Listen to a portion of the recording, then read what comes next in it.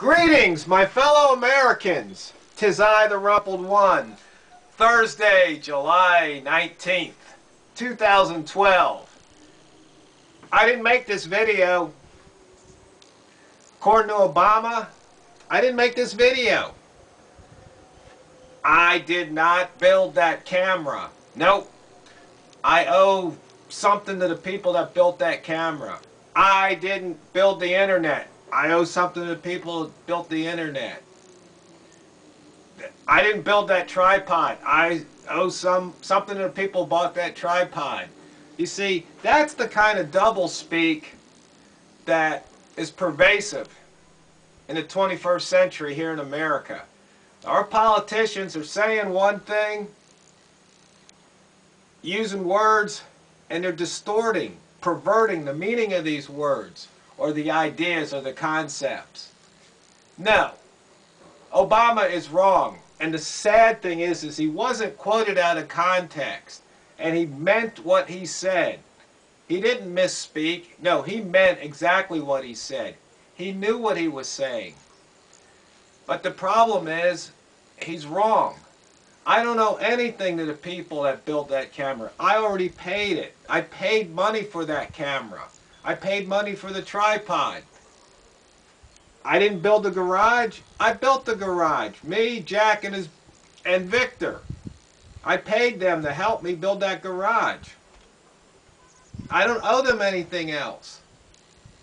But you see, Obama misunderstands the idea of being interconnected or dependent. You see, when you go to the grocery store, you're slightly dependent upon that farmer to grow crops or to raise animals. Okay, you're dependent upon the shipping companies to truck those goods in a timely and safe way to the market. You're dependent on the market to open the door and provide you with the opportunity to buy these products. But the thing is, you pay for that. So once you pay, you don't owe anything else. You see, in America, it used to be that we were self-reliant, independent, rather than dependent. We weren't looking for handouts. We were looking for, just give me the opportunity. Just, get out of my way and let me do my thing and I will succeed or fail on my own merits. But that's not what they're teaching anymore. And that's sad. And part of the problem is a big part is that they're using doublespeak, the Patriot Act. There was nothing patriotic about the Patriot Act. If anything, it was the anti-Patriot Act. We all know this. Anything they say they're protecting our freedom is them taking away our freedom. It's doublespeak.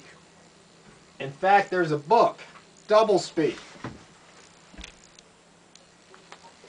by William Lutz. I was given this book by a dear friend, Bill Robinson, who's no longer with us. Bill was an editor. And Bill was the grandfatherly type of guy. He would smoke a pipe. And when he spoke, he paused. And you'd sit there and you'd wait because you knew there was some wisdom about to be spoken.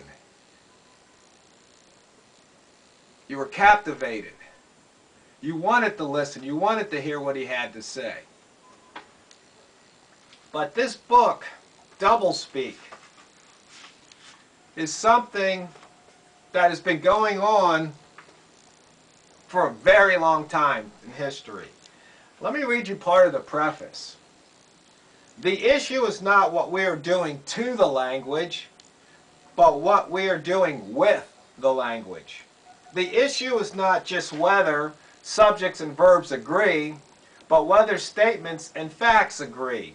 As Orwell also observed in his 1946 essay, the defense of the English language has nothing to do with correct grammar and syntax, which are of no importance so long as one makes one's meaning clear, or with having what is called a good prose style.